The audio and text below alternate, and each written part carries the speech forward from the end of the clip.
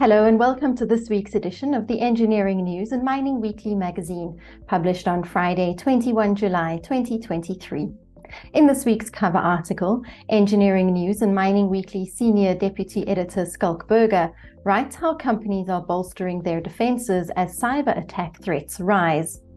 Companies across all industries are increasing their cybersecurity maturity across people, process, and technology aspects, but are also increasingly looking at how best to respond in the event of an attack or breach. The Engineering News features focus on industrial and commercial lighting, where a solar installation lights the way for shoppers, and air, gas, fumes, and dust control, where a company releases new products for cleaner air. The Mining Weekly features focus on hydraulics, pneumatics, and hydropower, where a company highlights its handheld rock drill at a customer day.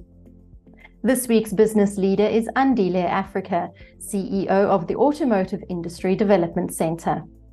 And as this week's cartoon shows, much of the hostility between Twitter's Elon Musk and Meta's Mark Zuckerberg ahead of the launch of Meta's Threads tended to combine toxic masculinity with ego-fueled bravado, epitomized by the cage fight challenge.